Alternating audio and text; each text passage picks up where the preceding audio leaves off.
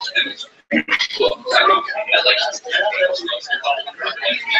good evening, ladies and gentlemen. Thanks for coming.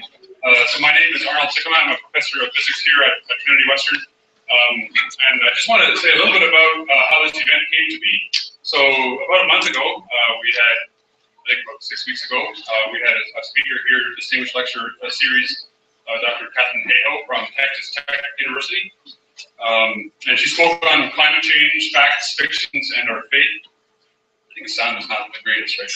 It's fine. It's fine. Okay. It's actually fine. It sounds to me like it's a bit funny. I've noticed the dial is very sensitive, so try that. So that was a great lecture, and I was just curious, how many of you were there? Okay, excellent. So we have continued following from on the topic of environmental science and so forth. Of course, some of you are in my class, that's why you're here. Some of you are here in other classes. So thanks for coming. Catherine's talk was obviously all about climate science, and one of the things that people could address climate science with would be different ways of producing energy, and one of the potential ways of thinking about energy would be nuclear power. Of course, nuclear power has been with us for a few decades in some parts of the world, and it's changing in parts of the world, increasing and decreasing. And there was a question that was brought in the Q&A session, actually by someone who's here tonight again too. So Joy Kagawa, who's a famous Canadian author and poet, and so she asked about nuclear power. Asked Catherine Hayhoe about that. Catherine Hayhoe seemed to indicate there were some serious problems with nuclear power. And so as a follow-up with that, let's invite someone who knows about nuclear power and knows about some of the problems and challenges, and as well as the opportunities of nuclear power, to come and speak. And I want to thank Joy Kagawa for suggesting that we connect with Patrick Walden from TRIUMF. So that's the background as to how we got here this evening. So let me say a few words about how it's going to go this evening. So I'm going to introduce Dr. Walden here for a bit, and then he'll speak for about 60 minutes, and then there will be plenty of time for a Q&A. And we promise that everybody will be able to be all done here by 9 o'clock. So Patrick Walden got his Bachelor's of Science in Physics, honors degree at the University of British Columbia. And after that, he went to Caltech for his PhD. And before finishing his PhD, he went to the Stanford Linear Accelerator Center, SLAC, where he wasn't very slack. He was working hard on pion production, and finished his PhD with working there, as well as continuing on doing a postdoctoral fellowship at SLAC. And then he came back to TRIUMF. I guess about 40 years ago, he started at TRIUMF. TRIUMF is the accelerator facility at the University of British Columbia. Some of you have visited there, some of you worked there. While he was there, he built a 120-ton magnetic spectrometer to run more experiments on pions. And I guess that was around the early days of quarks and all of that, and trying to establish what is really going on inside nuclei. In the last few years of his work at TRIUMF, he's working in nuclear astrophysics, thinking about nucleosynthesis. How do we get the elements that we have? Everything that you see around us is made of atoms that were generated in stellar processes. And since his retirement from TRIUMF about 4 years ago, he's been thinking about global population issues, global warming, climate science, nuclear energy, and has given various talks at various places, including one at the University of Fraser Valley called Limits of Growth. And then we do have at least one person from the University of Fraser Valley here as well this evening. So good to have you here. Pat is a member of the United Church of Canada, and in scheduling this event, we had to make sure we avoided his choir practices, because he sings in the church choir, and they're doing Handel's Messiah pretty soon. I don't know if that's open to the public, and you can tell us all about when and where it is, then we'll maybe come out to that as well. So with him this evening is his wife, Christine, and they have 2 sons and also a granddaughter. So thanks for coming tonight, Patrick, and let's give Patrick a welcome, and look forward to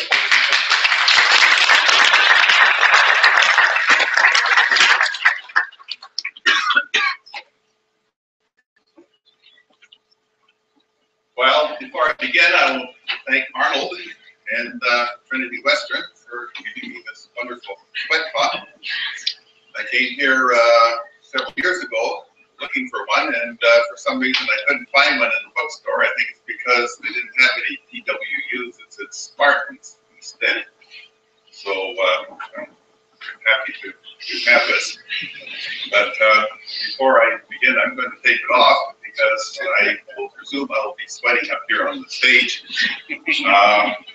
dying of heat before the talk is over if I don't take this off now. So you can excuse me. Move it.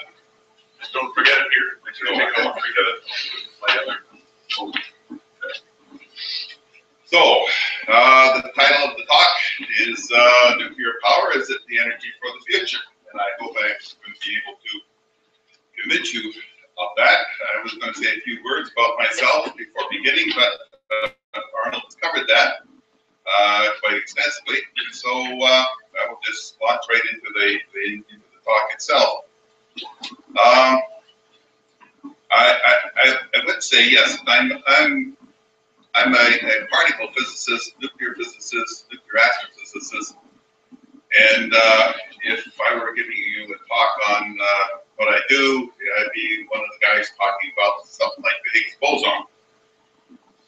I am not a nuclear expert, and I learned all of this since I retired, and I looked into it very carefully.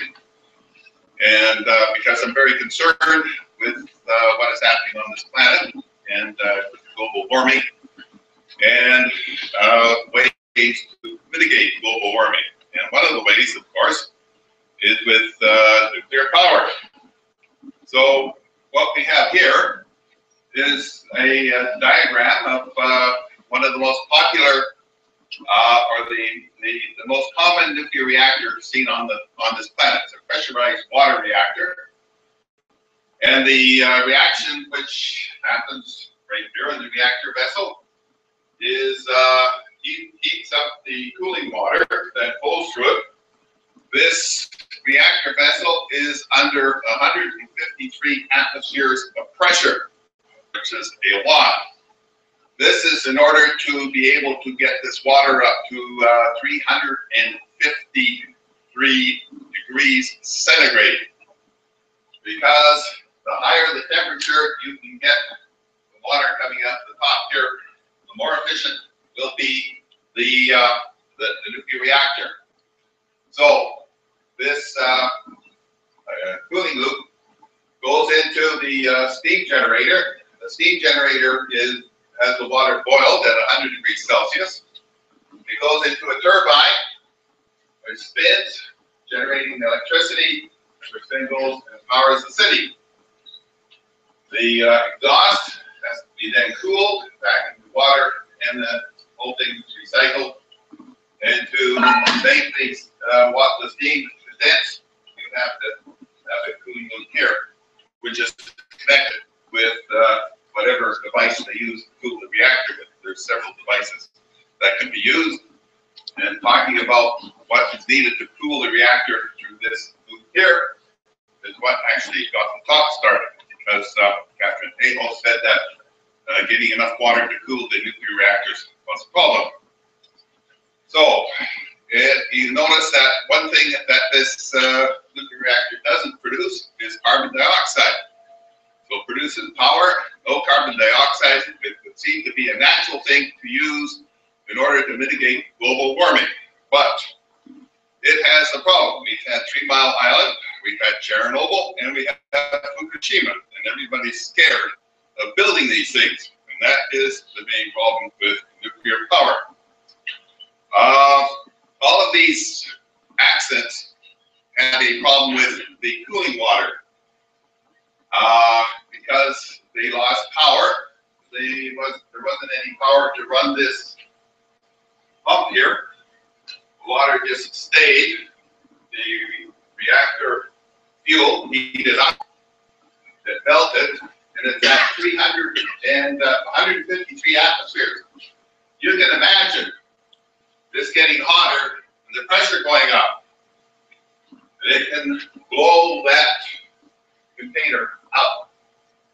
So in Fukushima had actually exploded, and they didn't have a containment structure here to keep it under control. So once it exploded, the whole contents went into the environment. At Fukushima, it didn't explode, but they had to release the pressure, and in doing so, they spewed radioactive material into the environment. 3 Mile Island had a similar problem, but its consequences were much less severe. It spewed out just a little bit of radioactivity. In fact, it spewed out so little radioactivity that the natural radiation background per year would have been larger than each person would have received from 3 Mile Island. But all the problems associated with nuclear reactors today, and these accidents, will all become water cooling. The current type of reactors they build now is called Generation 3. They are smaller, simpler. They use less uranium per kilowatt hour of power out. And the other thing they use is their water cooling is gravity fed, meaning that if you lose power, the water will still flow through the reactor and keep it cool. So if you had a Generation 3 reactor, instead of the ones they had at 3 Mile Island, or Chernobyl, or Fukushima, they would have all passed through their incidents unscathed. They would have survived completely.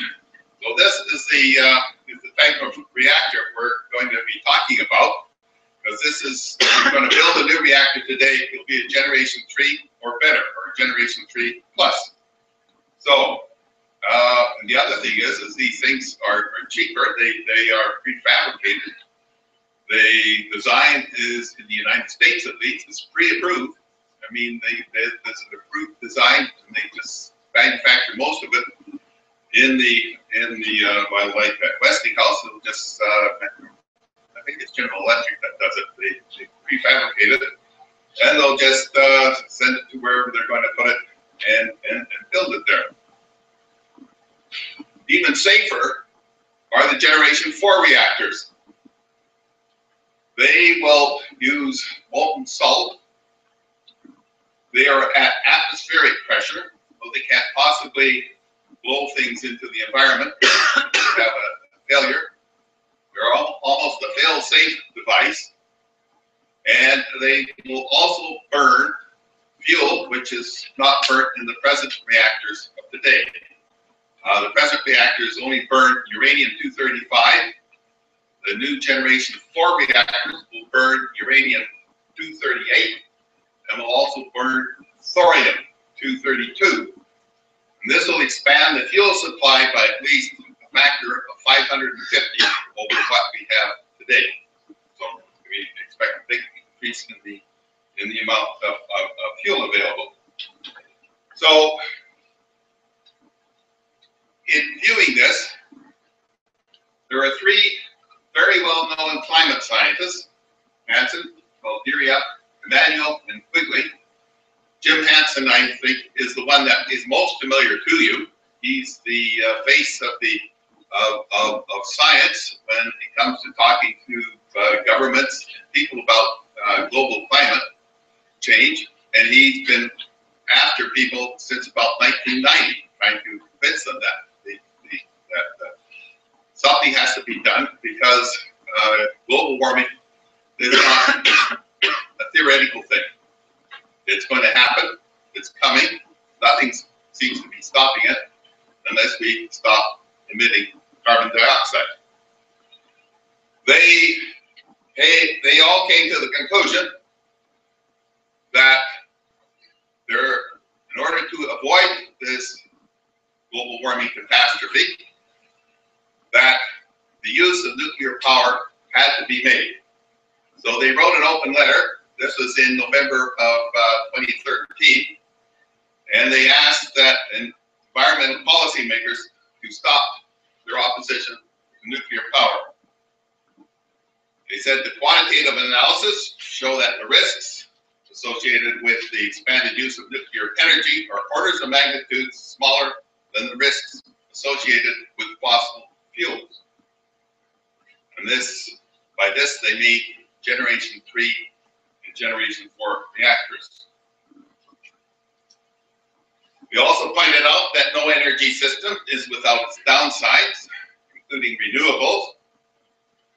And they asked that only energy system decisions be based on facts and not on emotions and biases that do not apply to 21st century nuclear technology. I'm afraid there is a lot of emotion and biases being applied to nuclear energy today.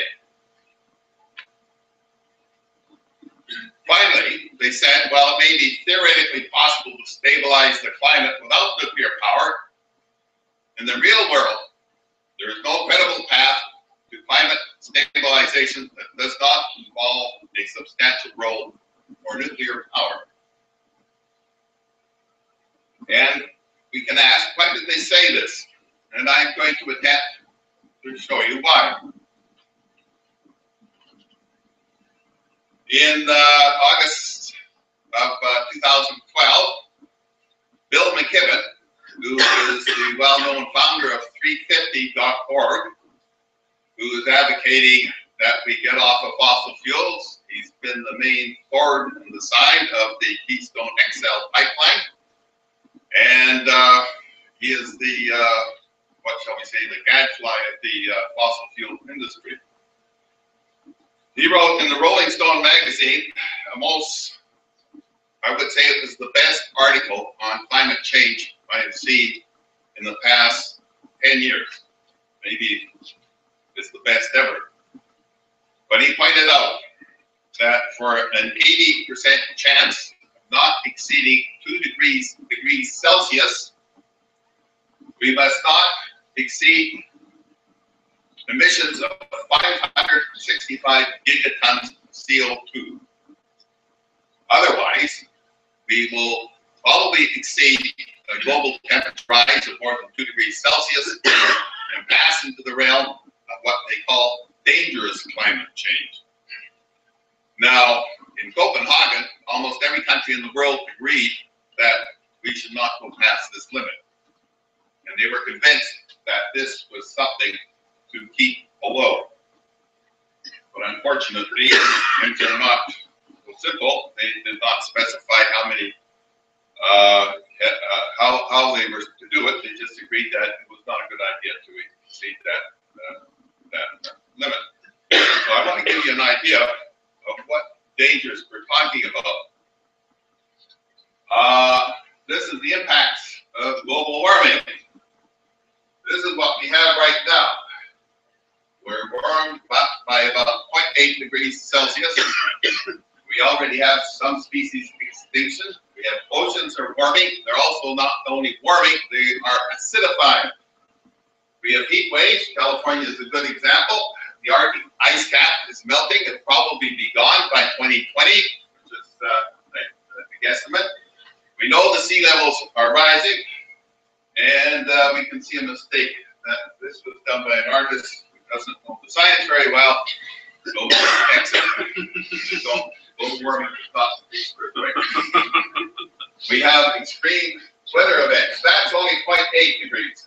How about 1 degree? Rare species are extinct, coral reefs destroyed, island nations underwater. If that's not enough, we go to 2 degrees. Greenland ice cap melt, polar bears extinct, water supplies are effective, and we are not going to stop there. We are currently on track right now to go above 6 degrees warming at the present rate we are headed in emitting carbon dioxide.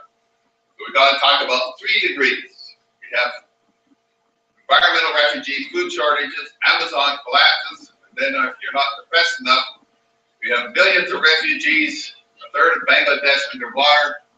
The permafrost melts and gases are released. This is a real worry, that one there, because if the permafrost melts and gases are released, we have runaway global warming. We can shut down our CO2 emissions, but that stuff is still going to be emitted into the atmosphere.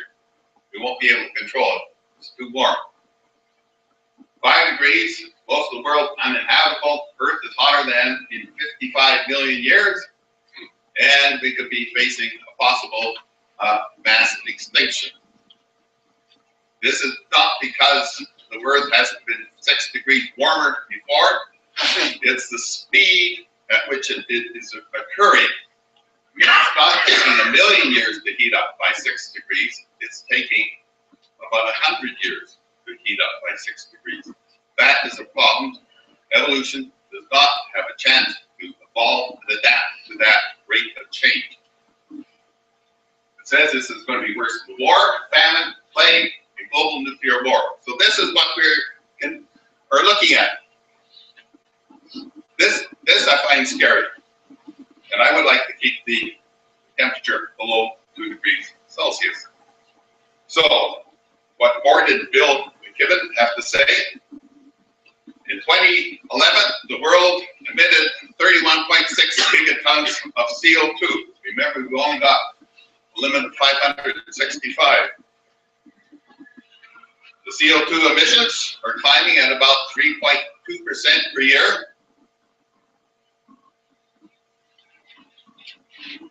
And if you do the math, that means we have 14 more years of emitting as we have been doing until our carbon budget is used up. This means we are committed to go above 2 degrees Celsius global warming. It won't be immediately, but there will be enough carbon in the atmosphere that eventually the Earth's systems will gradually heat up, go above 2 degrees Celsius. And the date for that, this was 2011 for these figures, is 2025. So that's only 11 years away. So I think something has to be done as soon as we can do it. I would say that Mark Shepard is an economist at SFU. He says we have to get off of the carbon economy now. People have a hard time believing that, but it's true, we have to get off. So that means we cannot be increasing the fossil fuel industry or its infrastructure today. That means that there are no tar sands, no shale gas, no fracking, and no liquefied natural gas. And also no pipelines like the Keystone XL, Northern Gateway, Kinder Morgan, or otherwise. You have to look at shutting, a scheme for shutting these things down. If you want to build these infrastructure and develop a fossil fuel, it must always be with reference to how you are going to bring on a non-fossil fuel economy, and any developments of the fossil fuel industry has to have an eye towards getting off of it. And that is not happening. And this is what I find quite upsetting. So, what's available for power? This is the greenhouse gas-free power. I've listed them there. There's advanced nuclear, geothermal, biomass, hydro, wind offshore, solar photovoltaic, and solar thermal. And you can see this is the approximate cost in terms of dollars per megawatt of what you can currently producing for. This is actually an estimate for 2016, and it's given out by the U.S. Energy Information Administration. So I gather that this is neutral. They don't care what type of energy they're talking about. This is the figures they came up with. The other thing to look at is capacity factor. This is how long it can remain on. So, for example, you have advanced nuclear is on for 90% of the time, and these things are off. They have to be down every now and then for maintenance and repairs. But all in all, the top four are dispatchable, meaning that you can turn them on and dispatch them to wherever you want to have the power whenever you desire it. The bottom four are non-dispatchable. They are completely at the whim of nature. And wind, you may get it for $97 per megawatt hour, but it's only available 34% of the time. Wind offshore is the same. Solar is only available for 25% of the time, and solar thermal for 18% of the time. And this is what I call the dark lining in the silver cloud. Let's see This is the first power plant in the country to combine solar and natural gas at the same location. During the day, it generates as much electricity as it can using solar. At night, when it's cloudy, you use more natural gas.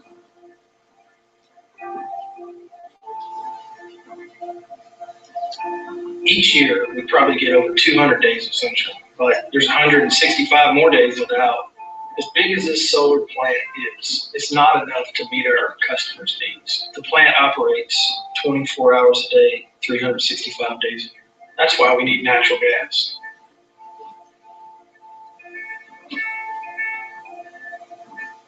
Here at the plant, using solar and natural gas technology allows us to generate reliable power with as little impact on the environment as possible. This site is covered with eagles, alligators, pretty much any of the wildlife that you expect to see in Florida. It's our responsibility to take care of the land that surrounds our facility.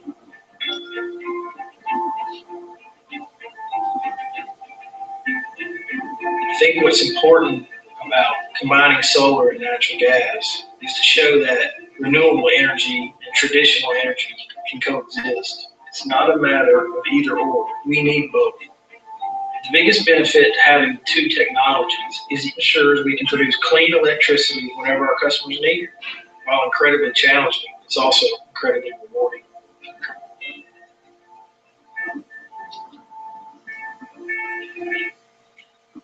Well, natural gas, despite what they say, is not clean. It produces CO2. And right now we are at an epoch where we have to get off of natural gas. So natural gas and solar cannot be combined. They are not compatible. You're still emitting CO2 to back up the solar. And the only reason why you're doing that is because solar is only dependable 25% of the time, according to the US statistics on it. And they're backing it up with fossil fuels. And this is the dark lining in the silver cloud, which is not readily apparent to everybody. When you're trying to increase the amount of renewables you'll probably go up to maybe about 40%, and then you'll reach a limit, because to go above that, you need something that's more dependable than wind or solar. So let's see if we can not do something to try and increase the amount of renewable energy that's available to us. So I went through this little exercise here, and I have a location. It's the local location. We have renewable energies. I use wind in this case. And then to back it up, I use the combined cycle gas turbine. This is about the cheapest way to produce energy today. And it is natural gas, which emits the least amount of CO2 per kilowatt hour, but it emits carbon dioxide nevertheless. So if we take a look at the cost of this, for local only, we have 34% of the time the renewable is on, but it has to be backed up 66% of the time with the combined cycle gas turbine. You have to build enough wind infrastructure to supply 100% power when wind is available. But when the wind is not available, you must also build up enough infrastructure to combine to supply 100% power with the gas turbine.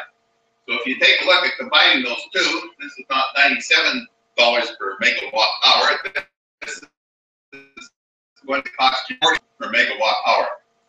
So let's say we try to get that percentage up from 34 to something higher by using a second location that's quite a bit distance. And when the wind is off at the first location, hopefully the wind will be on at the second location.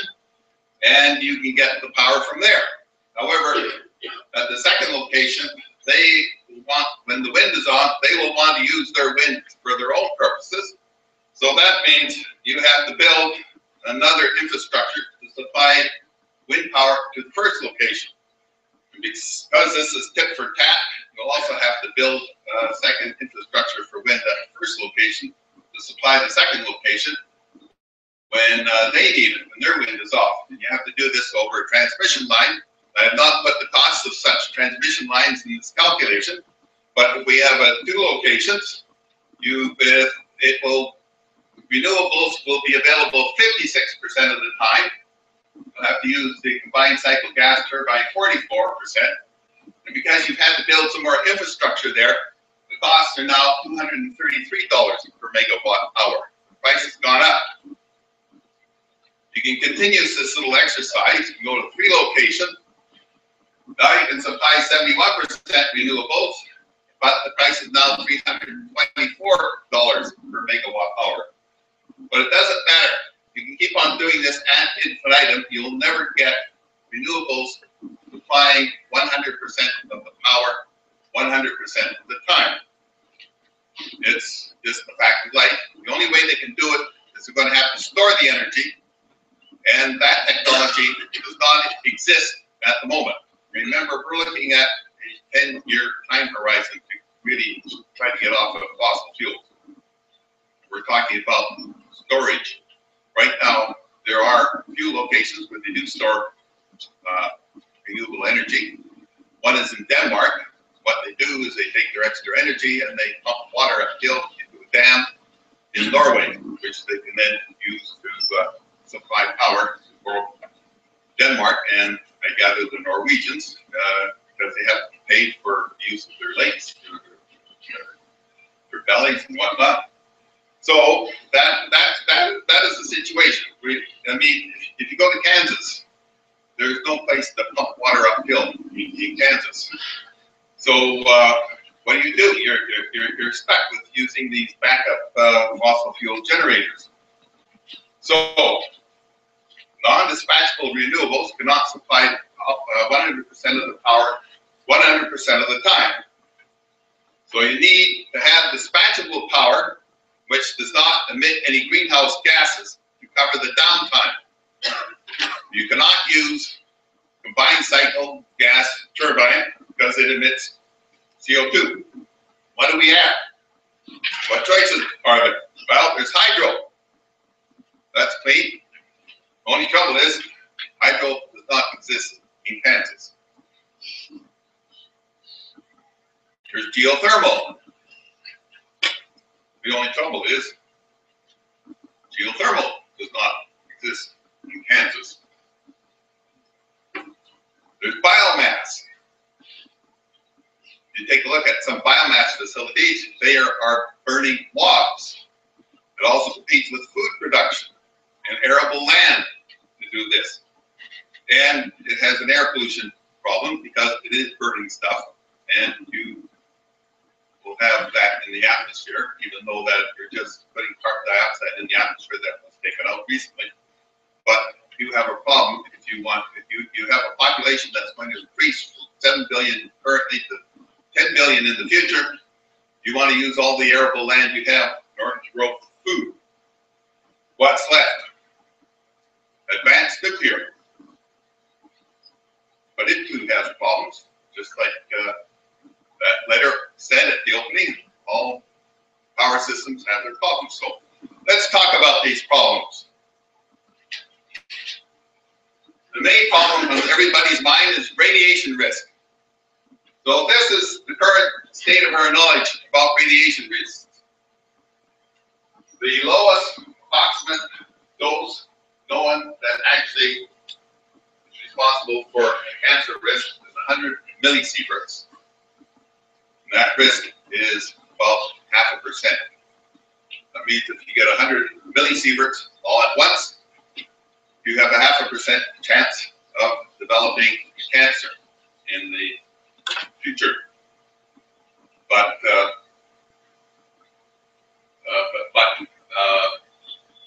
it's not absolutely guaranteed. sievert anyways? Okay, a sievert is a dose where you deposit 1 joule of energy into 1 kilogram of material. Like your body will weigh 90 kilograms, let's say. I weigh 90 kilograms. So if I deposited 90 sieverts into my body, I would 90 joules into my body, I would have a 1 sievert dose of radiation. So what are current limits? Let's take a look at some of the current limits. TRIUMF. You can occupy any space 24/7, 365 days a year, as long as the radiation fields are below 1 microsievert per hour. That's a millionth of a sievert per hour. At TRIUMF, we limit the doses for our workers to 10 millisieverts per year. And if you divide that by the number of hours in a year, you get 1.14 microsieverts per hour. It's pretty close to what the 24/7 limit is. Radiation workers all around the world are limited to 20 or 50 millisieverts a year. And this is considered to be harmless because they get these doses throughout the entire year. I mean, if you get 100 millisieverts all at once, you have a 0.5% chance of developing a cancer. If you take 10 years to get this 100 millisieverts, the chances that you'll get a cancer are considerably less because the body does have the ability to repair itself. So let's take a look at more things here. If you go for a dental x-ray, you get a dose of 0.15 millisieverts. The natural background around us is radioactive. The average dose you'll get around the world is about 4 millisieverts per year.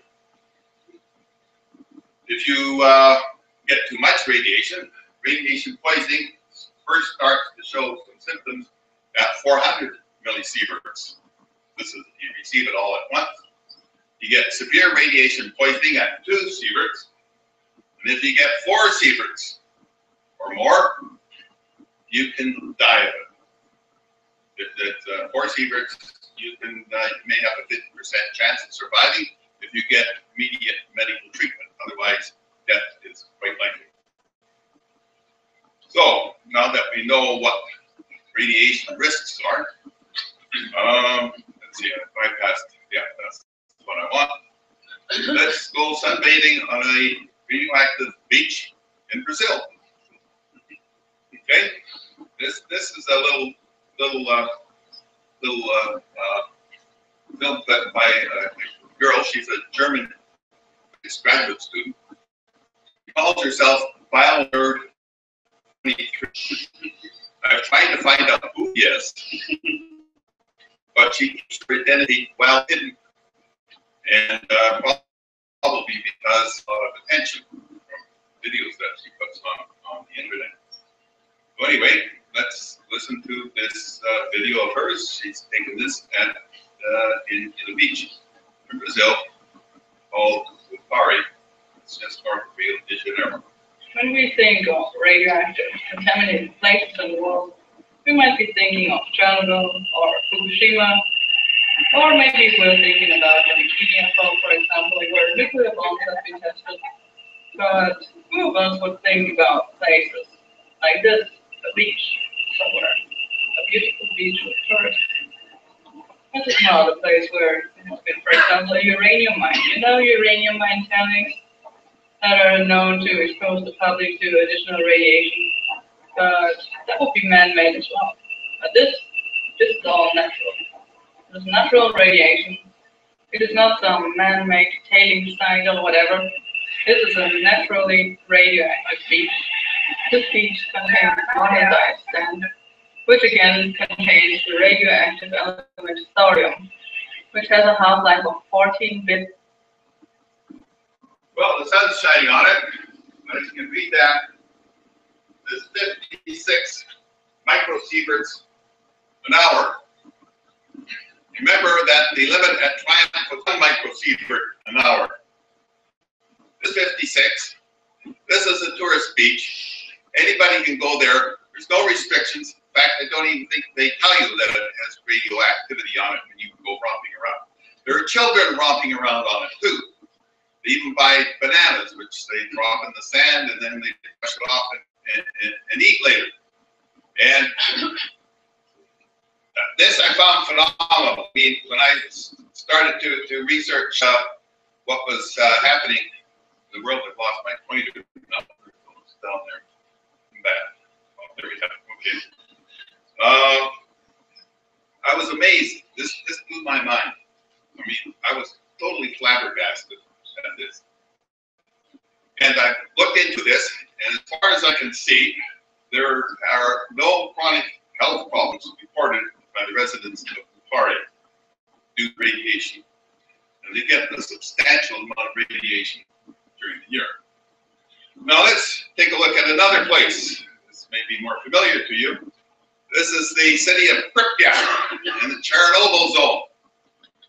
Pripyat is right beside the Chernobyl sarcophagus where the nuclear accident took place. And we have BioNerd 23 again to give us a tour.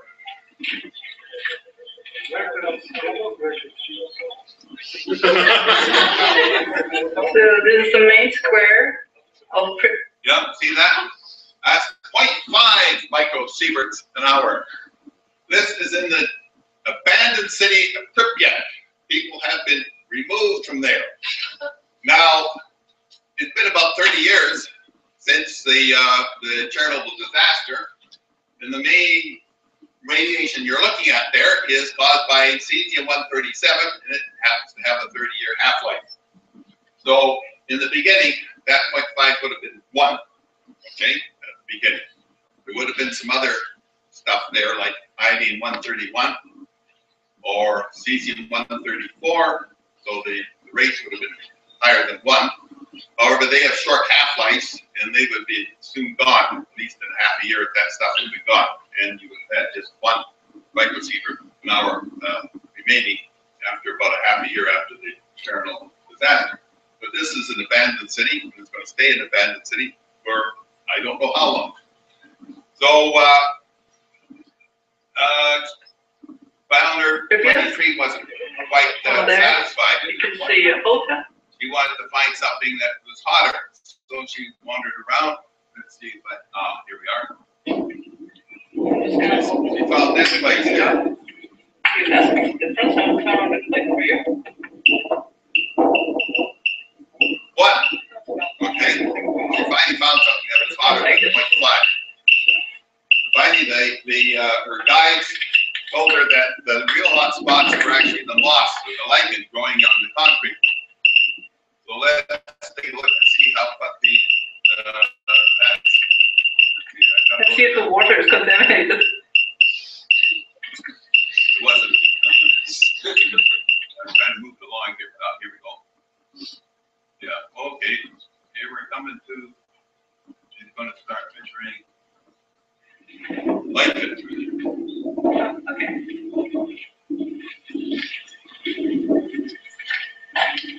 Okay. All right. 1.5 microsievert. Our guy just told us to get close to the moss. And indeed, you can see I have to wait a while until it adjusts, but it's about. Here we are, 16. That's the hot spot in Pripyat. 16. As compared to being bathed at 56 microsieverts per hour on a Brazilian beach. Now, this is sort of typical of the Chernobyl zone, but there are places in Chernobyl which are very hot. I'll tell you that right now. There's a place called the Red Forest, which looks like the reactor core of Chernobyl blowing into the air, floated for a little while, came down a few miles from the reactor in a place that's known as the Red Forest. All the pine needles turned red. That's why it's called Red Forest. Today, it looks somewhat normal. It's a green forest again. But there's a road that goes through it, and everybody takes a tour of Chernobyl now. I mean, you know that it's open for tourist traffic now. I mean, if you really want to go visit Chernobyl, you can actually contact the Ukrainian government and get a tour there. That was before they had troubles, of course, and I don't know what it's right now. But this is how Final Number 23 got there. She applied to get a tour. When she got out in the Red Forest, she went out and put her meter down right on the moss and the ground, and it read 350 microsieverts an hour. There is still life there. I mean, they have dormice there, which they keep in a little box, and they take out every now and then to see what troubles they have. They record there's about 6% malnormalities or mutations, but that's only about twice what they see in the non-radiated zone. But I mean, life still goes on at 350 microsieverts an hour. Amazing. But it is, I wouldn't recommend you staying there. That definitely might, anyways. When Bio Nerd 23 came home, she had a dosimeter with her. So she measured what sort of dosage she had. For her 2-day stay in Chernobyl, which also included a trip to the Red Forest, she got a dose of 100 microsieverts. In her trip to Brazil, she had a little bit more figuring to do, but after she was figuring out, she came to the conclusion that she received 240 microsieverts on the Brazilian beach. And this, she wasn't on the beach all the time. She had to go off and on. In fact, if she stayed on that beach at the present dosage rate for 24 hours and for the 2 whole days, that means 48 hours, you would have received 10 times that dose, which would be 2,200 some odd microsieverts. But she only received 240. If I calculate how much dosage you would get for the year at Chernobyl, you would receive 18 millisieverts for a year. That is approximately 2 CT scans worth of radiation. So that's, if you go and get a CT scan, that's 10 millisieverts per CT scan. That's 18. In Brazil, about 43 millisieverts per year. And she was off and on. I mean, Uparia's industry is focused on that beach, that tourist beach. So this should be typical of what a Upari resident should receive a year, somewhere around 40 millisieverts a year. So this is what you have to think about. Just ponder the case between Upari, Brazil, and what you've seen in Chernobyl. So let's take a look at really what the impact of Chernobyl was. The total number of deaths that can be attributed to Chernobyl is 50 deaths. Most of these were received by radiation poisoning in the first day of the catastrophe because they had to put out a fire on the roof of the reactor, and you went up there and if you didn't have any protection, you would receive a lethal dose of radiation. 31 people died of a lethal dose of radiation. 9 more people died of thyroid cancer. Now, there are 4,000 cases of thyroid cancer, but the Soviet authorities are mainly responsible for this because they didn't tell anybody for 48 hours. They let all their children drink milk produced by cows that ate grass that was contaminated by iodine-131. And they had a huge dose given to their thyroids. They estimated that they had a dose of about 500 millisieverts to their thyroid. And this resulted a few years later in about 4,000 cases of thyroid cancer, of which 9 victims died.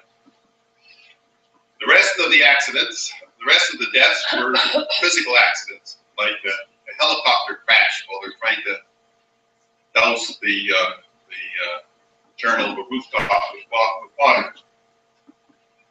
There was the Chernobyl Council. They looked at the dosages that the population of a whole got, and they there will be 4,000 deaths cancer based on the LNP model. Now, I didn't really go into the LNP model. We'll just go back there for a quick second. There we are. The LNP model, that's this model here. They have those data, 100 millisievert of what happens. So what the authorities have done is they just said, well, let's extrapolate it linearly and use that as a basis for setting radiation limits for nuclear radiation workers and whatnot. You could also have this, which means nothing happens up to a certain level, and then this means that the body is repairing itself from radiation damage.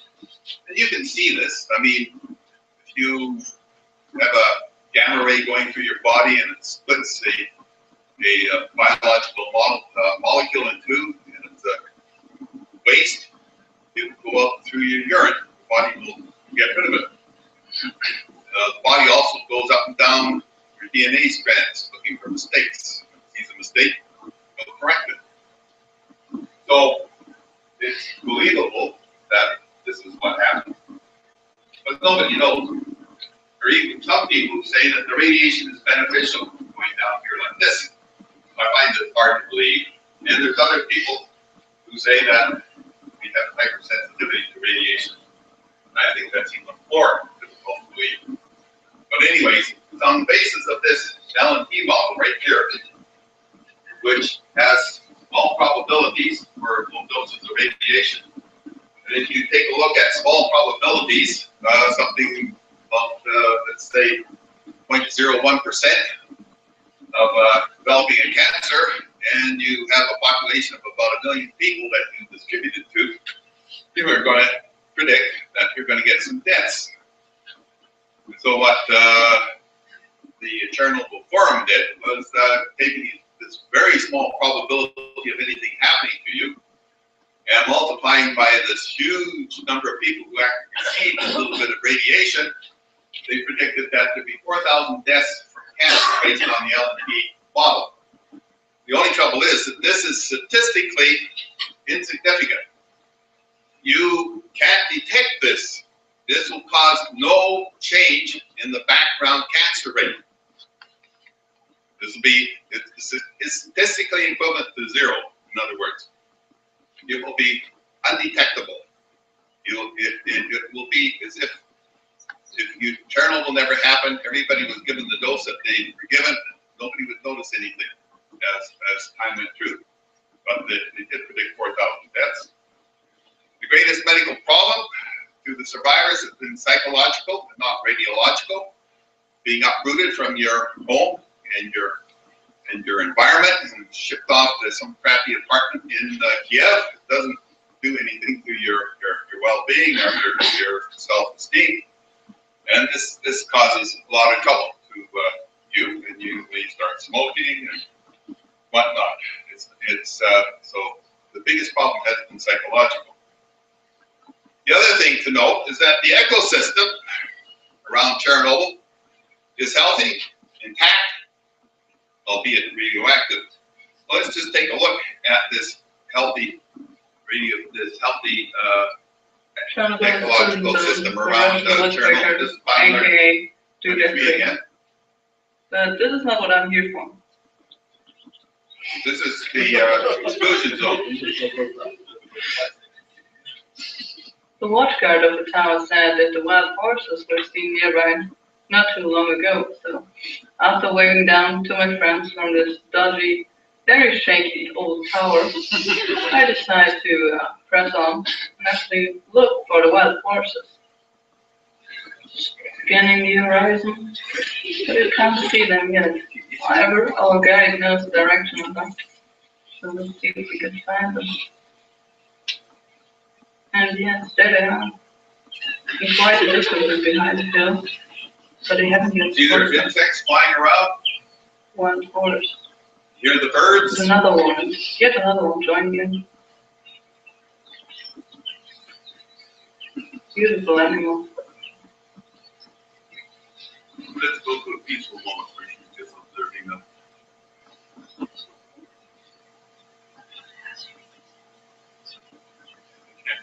Zone and lived healthily and had healthy offspring. So the population was rising to about 65 of these horses, but is now declining again. Still, studies did not show any radiation-related illnesses, but it's more like wolves. There's a growing population of wolves in the Chernobyl wild zone that hunt these horses, as well as poor Ukrainians, with the zone being easier and easier to access, illegally of course. But they go in there, they hunt the horses, they kill the horses because they don't have anything to eat from. So, video as well. So, yeah, it's kind of fascinating to see that these mammals manage to live healthily, to have healthy offspring in the radiation zone, and now are threatened. Just going to shut up here. Growing population of wolves, the usual. But now I'll let you watch the last minute and conclude generation. Okay, yeah, there are wolves Enjoy in the this. husky wild horses of the Chernobyl exclusion zone. Chernobyl is one of the largest wildlife reserves in the world now. The wolf population there has expanded so that there are as many wolves there in that Chernobyl zone as would exist in the wilderness. There are also other top predators like eagles and what else? Hawks. And these horses are actually important, and they're thriving quite nicely. If you watch the video, you can hear the buzzing of the flies, meaning they're not been radiated. You can see they're switching their tails. You can hear the birds tweeting in the background. I mean, it's just what you would expect of an environment ecosystem. And this is the worst possible scenario for a nuclear accident. You can't imagine a worse nuclear accident than what had happened at Chernobyl. And this is how it affects the ecosystem. It's radioactive, but it's still there. Global warming, your ecosystem is going to be destroyed. So let's look at Fukushima. These were the deaths at Fukushima. I mean, not deaths. This was the doses at Fukushima. You can see that 13,000 received less than 10 millisieverts of radiation. That's less than a CT scan. Another 3,000 were between 50 and 100. 100 were, let's see, I think that's these things. 134 received between 100 and 150, all the way up to here. 6 received more than 250, and I think 2 actually received more than 600. Everybody who got doses have shown no ill effects from their experience, even those who got 600 millisieverts. Nobody got over a sievert of radiation. Nobody got enough to show symptoms of radiation poisoning, and nobody was died from the doses they got. You can see the population: 10 to 50 millisieverts, 1 to 10 millisieverts, 0.1 to 10, etc. The doses were there; they were higher, but they were not anything that was considered life-threatening.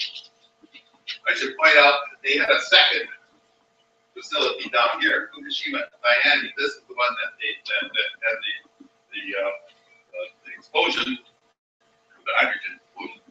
The Fukushima Daiichi, it had at least one power line and one generator work after it was hit by the tsunami and the earthquake, and that nuclear facility came through unscathed. Had their problems, but they survived it, and they did not have a meltdown or a radiation release. So what happened at Fukushima? There were no deaths, none whatsoever, as far as we know. No projected deaths. WHO decided that for taking very small probabilities, multiplying by huge numbers of people was a meaningless number that just freaked people out. So they did not release such numbers. All they said is that the increased cancer rates will be not detectable against the background cancer rate. And again, the greatest medical problem for the evacuees is psychological and not radiological. And the radiation released by Fukushima was 1/5 of the amount of Chernobyl. And presumably, even though I have not had a BioNerd 23 visit the area, that their ecosystem is intact.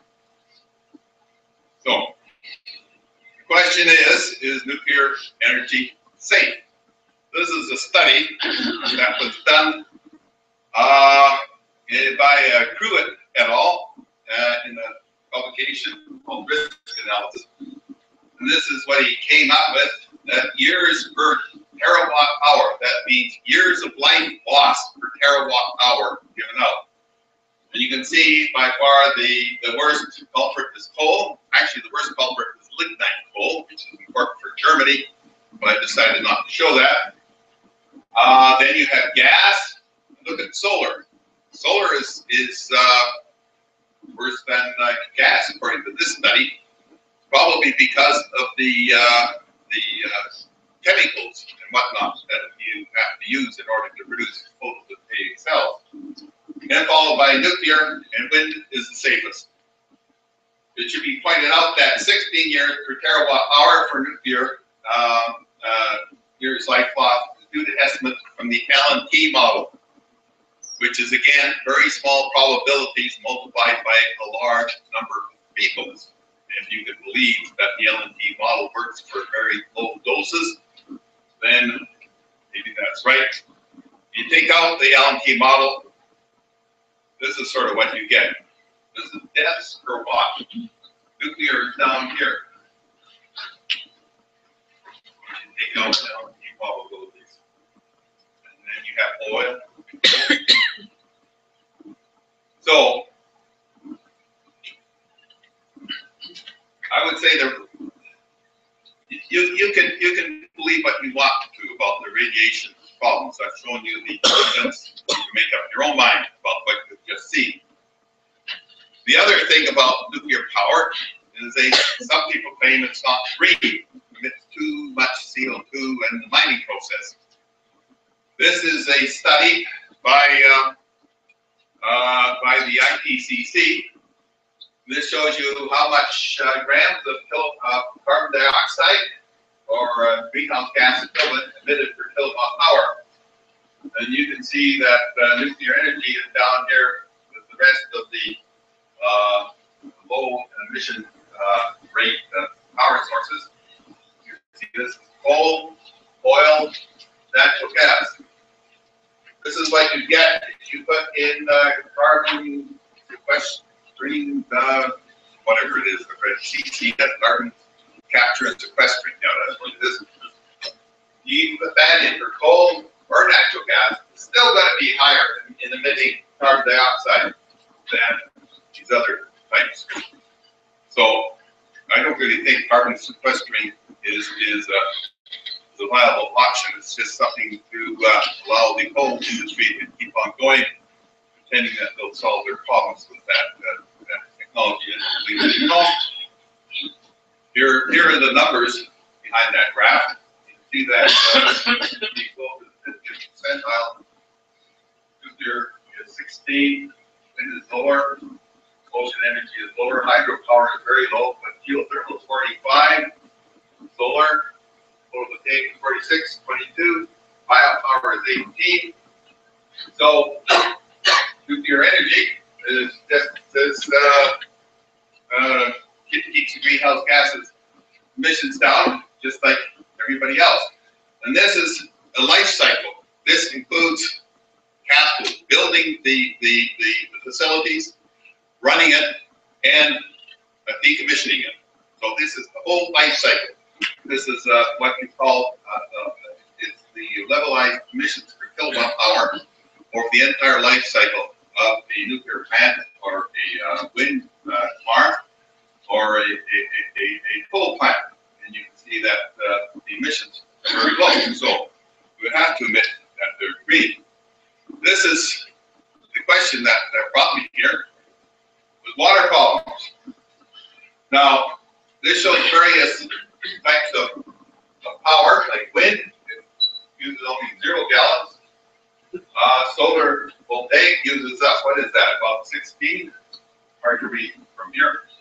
But natural gas uses up 198 gallons. Oh, it's these top four are all using wet cooling. That means evaporating water to cool the plants. Natural gas runs at a high temperature, and because it's very efficient, it has a low call for water cooling. Most of the power is used for producing electricity. But you can see these less efficient types use up huge quantities of water in their cooling powers. This is the cooling power method. But if we changed our technology and started cooling like a car radiator, cars use water, but it's cooled by the air. And this is solar thermal with wet cooling. This is solar thermal with dry cooling, like a car radiator. Solar thermal has to go for this because popular place to put this in the desert. There's very little water. So you can see if there is no reason why these power plants can't use the same type of solution. Just means that their efficiency will drop. You won't get as many kilowatt hours per ton of fuel, but they can go to dry cooling and knock down the amount of water they need for cooling substantially. So here are the water problems. There's the one that's they like to use most is called one-screw cooling. This means that you take a river and you run it through the nuclear reactor and cool it down. You cause the river to go up by just a few degrees, and so that it doesn't harm the environment. You sign agreements with the powers to be that you won't discharge water into the environment above a certain temperature. One place that they use this is in Diablo Canyon, and this is in California where they're having their present drought. They use ocean water, and they're unlikely to run out of water during the California drought. This is the when they say nuclear power has water problems. This is what they refer to: running a river through the nuclear reactor. They don't have to do this, and the reason why they shut down because of water problems is that in very hot summers, the water temperature of the intake is too high, and the outlet temperature will be above what they've agreed to exhaust their water into the environment as. So they have to shut down because their outlet water temperature is too high. They don't want to destroy the environment. But if we have global warming, it's going to get hotter anyways. The environment's shot. Those agreements are likely to go out the window. There's evaporating cooling. That's what I was showing you on the previous slide. You can be inventive here as well. The largest nuclear station in the U.S. is Palo Verde, 3.3 gigawatts of power. It's in the middle of a desert, right next to Phoenix. It runs on the Phoenix sewage water. And that is what they use for cooling. And you can say if there's not enough sewage water, there is also no Phoenix and no need for a nuclear reactor. So you can be inventive in your water problems. There's closed cooling, like a water car radiator, none are used yet. But in generation 4 reactors, you can have molten salt cooling. It's got a higher temperature. It's more efficient. It'll become as efficient as that natural gas plant, which only uses about 100 gallons per kilowatt hour. Or you can not dispense with water cooling altogether. I mean, it's the temperature of this reactor will be 1,000 degrees Celsius. And all you have to do is expose it, bring in some compressed air, which you compress, expose it to this 1,000 degrees, the air will expand like boom, like that, and you can use that to run a gas turbine, like a jet engine. So and then you can exhaust the air into the atmosphere. So we have no water problems whatsoever. So water problems are not a showstopper. The other question is it abundant? People say, well, there's not enough uranium to expand with. Well, this is where the uranium in the Earth's crust exists. That is Namibia, which is perhaps the poorest uranium mine in the world, with only 100 parts per million of uranium. That's the one that has the least amount of uranium per ton of material to mine. The ratio between high-grade ore, which is up here, high-grade ore, and the low-grade ore is about a factor of 100 to 1. And the other thing you should point out, in the present environment of nuclear reactors, you have to enrich the fuel from 0.7% uranium-235 to 3%. That's where the money is. That's what costs in nuclear fuel. So if you're talking about mining costs are a small perturbation on the cost of nuclear fuel. So lower grade ores are not required. Let's see, what time is it? Oh, what's going on? It's getting quite late. I'm going to have to zip through this. So that you assume that nuclear instantaneously is produced. If you assume that all nuclear is instantaneously, if you take all the power necessary that's now produced by fossil fuels and nuclear, and fossil fuels, and nuclear, and it's all run by nuclear, there is enough high quality ore to last 5.2 years. There's enough low quality ore to last 520 years. If breeder reactors come in, there'll be enough power, enough fuel to last 300,000 years. So it is abundant. And when you hear people saying there's not enough fuel, they're referring to this figure here, 5.2. Nuclear waste problems. Cheap underground storage is an adequate solution. They bury them in rocks that haven't moved for billions of years.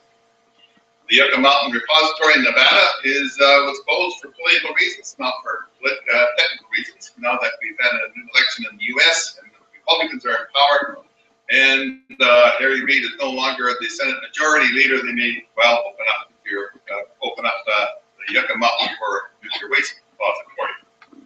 The world's waste can be stored in areas the size of a couple of football fields. So, another way to get rid of nuclear waste, burn it. Okay, this is the real McCoy. This is current reactors. You take 250 tons of natural uranium, you enrich it, you get 35 tons. This stuff is cast away, they don't know what to do with it yet. You run this through a nuclear power plant, you end up with 35 tons of spent fuel, high-level spent fuel that will be radioactive for about 400,000 years. And this is the lump that's contained. This is for a Generation 4 reactor, which can burn uranium itself and thorium. Here they're using thorium to take 1 ton of natural thorium. It's equivalent to the power you would get in 250 tons of natural uranium burning U-235 alone. You run it through the reactor, you have 1 ton of fission products, you have no trapped uranium elements. Within 10 years, 83% are stable and can be taken out and sold. The remaining 17% here is what you have to store, and it only has to be stored for about 300 years instead of 400,000 years. So let's take a look at the difference between what is now currently used in nuclear reactors. Here you have thermal fission, and you hit the U-235. That's the only thing that is fuel for thermal fission. it splits and you get 3 neutrons. The neutrons go until they meet a moderator. Now, most of the neutrons are absorbed, but all you need is to have 1 neutron survive, be slowed down by a moderator, so it's slow, and hit another U-235 and split it. As long as you have at least 1 neutron that keeps on going, you are going to sustain the reaction. For fast fission, this is what takes place in the generation 4 reactors. You have a fast neutron, and it will hit a U-233. You note the change in the fuel, U-233. It has a lower cross section, lower probability to absorb it, but the concentration of U-233 in the initial 235 to get it started will have to be about 35%. As long as it's large enough and the size is above the critical mass, it will cause sufficient numbers of fissions. Notice that there's now 5 neutrons. You get more neutrons per fission, and one will go on to fission another U-233, but notice that one of them went into the thorium-232, and when you have the fission, the thorium-232 turned into 233. What happens to that one? Well, this is thorium-232, captured the neutron, thorium-233, beta decay in 22 minutes, get pro-actinium-233. 27 days later, it will decay to uranium-233, which is fissionable and is fuel. So, in a fast reactor, as long as you can put in thorium, and you gradually turn it into a fissile fuel. Same thing can happen to uranium, but in this case, the same process brings you to plutonium, which is also a fissile material. So what happens in these generation 4 reactors, you're gradually turning a fertile material into a fissile fuel. So you can burn it all the U-238 and all the thorium can be burned as a fuel. Now I'm just going to skip along here to the punchline because it's getting late. Energy returned on investment. This is the energy you require to make an energy system work, divided by the amount of energy you get out. Let's take a look at coal, at oil at the beginning of the century, or in 1930. Oil had an EROI of 100. But as time went on, it got harder and harder to extract this oil from the fields, and that means more energy had to go in to get the same amount of oil out. So the EROI gradually fallen until about 1970, it was about 30. Domestic oil in the United States today has an EROI of about 11. The tar sands, Canada's great national resource, has an EROI of about 5. It takes a lot of energy to get that fuel out. And this is why our emissions are going up as we're extracting bitumen fuel for export overseas. Here is a calculation done by Weiss back at home in the negative energy. They have calculated the ROIs for current energy systems. Nuclear power as it exists today is 75. Hydro is 49. This 35 means hydro is not available all the time. You have to store some of the energy in order to really make it go. So the energy required in storage drops the ROI to 35. Coal is 30. Combined cycle gas turbines 28. Solar is 19 and drops to 9 for storage reasons. Wind is 16. I've seen estimates saying it's 19. It drops to 3.9 for storage reasons. Get down here to solar. You're into 3.9 here for photovoltaic in Germany.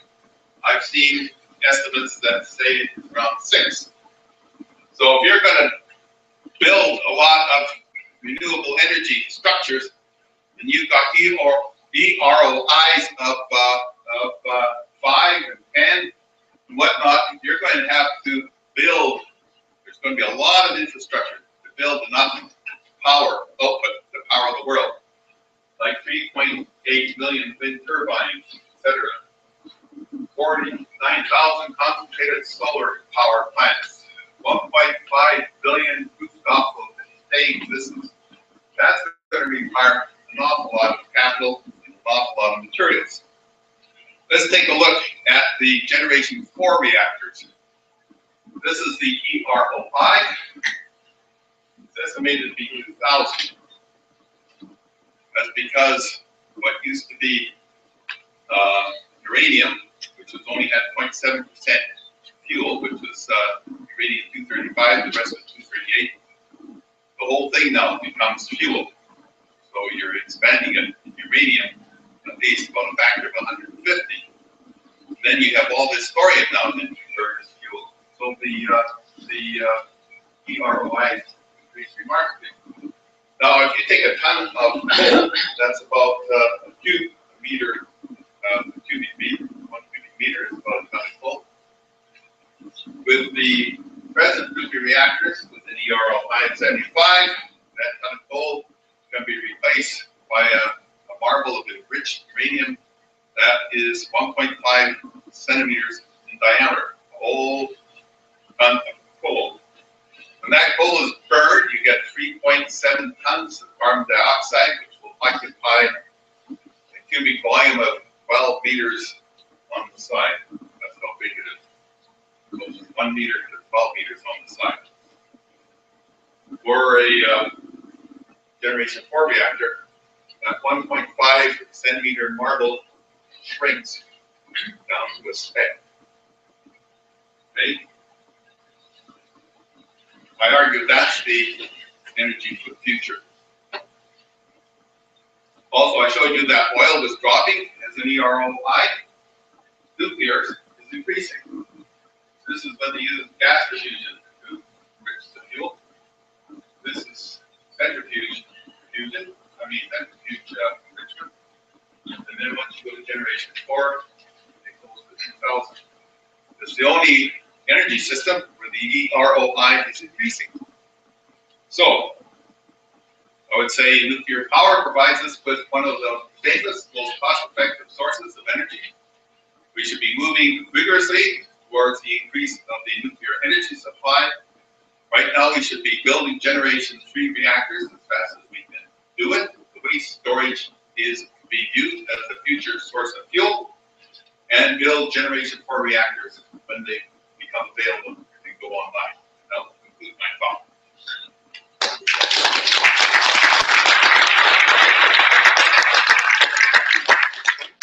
Thank you very much. That was really informative. I hope we've all learned a lot. We have a few minutes for some questions. So, shall I let you field the questions? Or no, I'll let you. Okay, so there's a question from the back of the creature. Okay. I'm not a number, but I'll just use one for now. So I have here, if nuclear facilities are somehow like one of the cheaper options to create energy, why did or how come facilities don't get turned over, like in terms of like how come Fukushima didn't get changed over to like a more efficient system that could have like just easily, not had the issues that it had. Like if it was cheaper, you would think that they would also just switch it over. You still have to shut it down and build it, and then still have capital costs.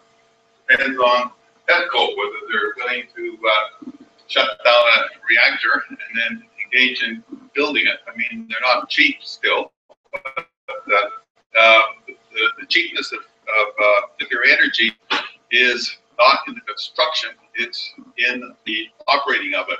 The fuel is so cheap that it runs for a long time.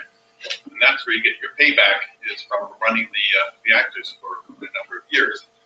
The reactors at Fukushima had already paid for themselves and were producing a nice profit.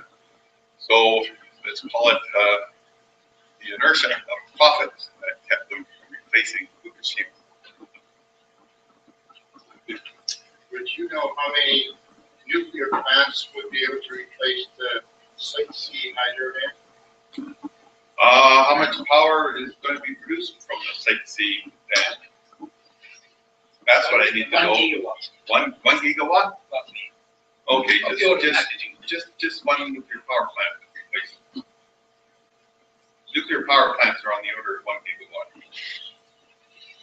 And the generation 3, the AE 1000, I think it's produced by General Electric, Westinghouse, one of those two. Their standard off-the-shelf design, which is fabricated and whatnot. That's a gigawatt power.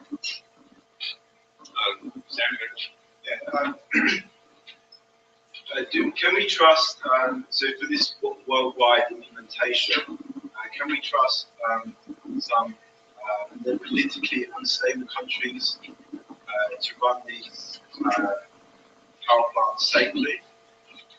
I trust, more developed countries that have very high standards of safety. Should we be wary of more politically unstable countries? Running a nuclear power plant is not a good way of producing material for a bomb. That's what you're thinking of.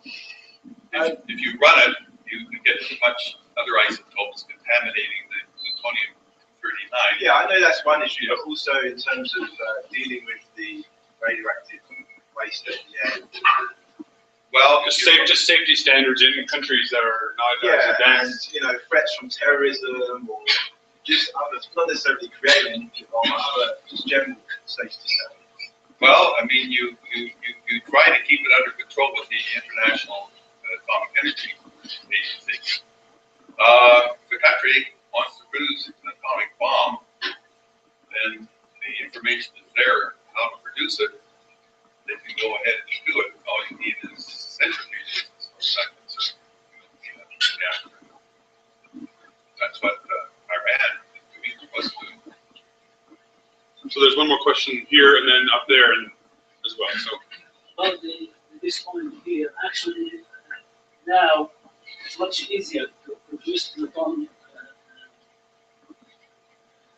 weapons material from centrifugal than nuclear reactors. So it's much easier now because the centrifuge is much cheaper, much easier to build. So a country wants to build the nuclear power now, nuclear weapons now, they really have to go through the centrifuge, not nuclear reactors. right, so you're saying Nuclear that reactors take a long time, lots of work, lots of money to separate the plutonium from the rest of the stuff. So the reactors are not really good My for concern that. was not really about the possible nuclear bombs, but just so when you produce this energy, you have this nuclear material. Yeah. Radioactive Okay, material. what are they going to do with Bury it? in mountains or Yeah, under the ground. well- How do we know someone's not going to just dump it in the sea, or Well, there's going to be a political uprising and the safe running of this plant is not going to fall apart? That was more my concern. I see. Well, I mean, the world is a unstable place. I don't know how you're going to guarantee anything, actually. But, I mean, if you have the generation 4 reactors, for example, your waste that is going to be produced is only going to be there for about a few hundred years.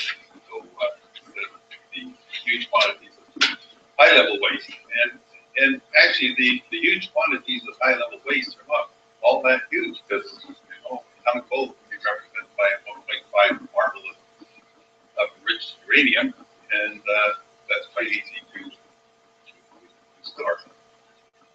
so I did see 2 more hands raised yet. So Rose and then Stuart, and then we'll have to wrap it up at that point. So Actually, I ever read a book, a short story or a novel about Canada long time ago in the history, right? And they were finding like it's not slave, I don't know. The man they were hard to like destruction. No, I've never read that book. So actually, yeah. So there's a Canadian novel somewhere about uranium miners, you're saying?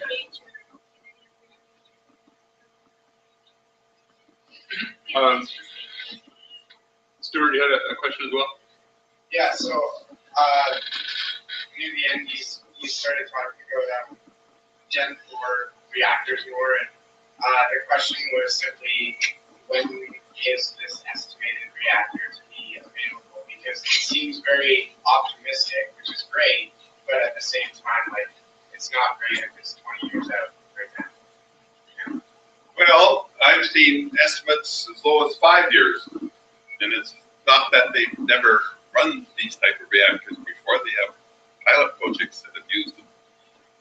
I would say 5 to 20 years.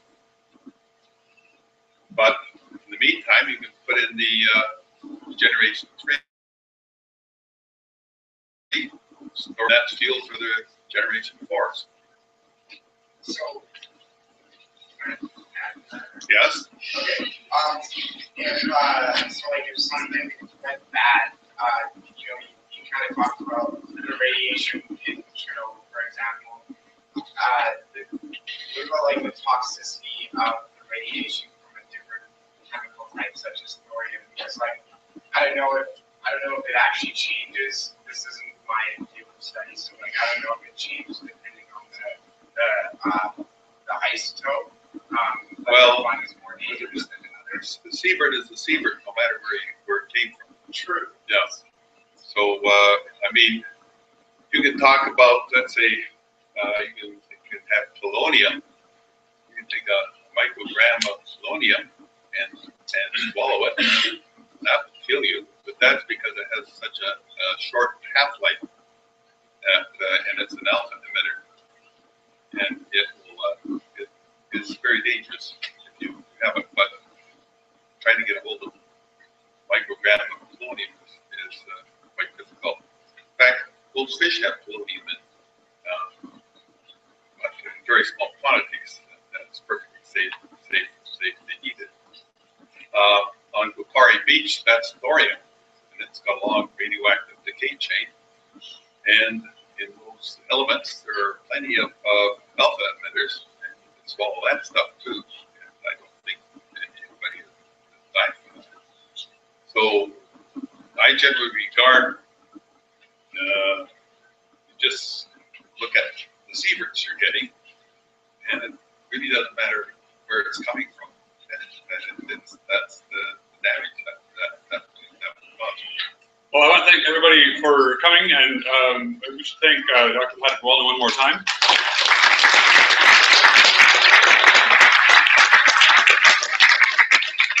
I know there were a couple of other questions that wanted to be asked, but it is past 9 o'clock, but perhaps you're willing to stick around for a few minutes for people to come up and chat as well. So thank you and have a good evening.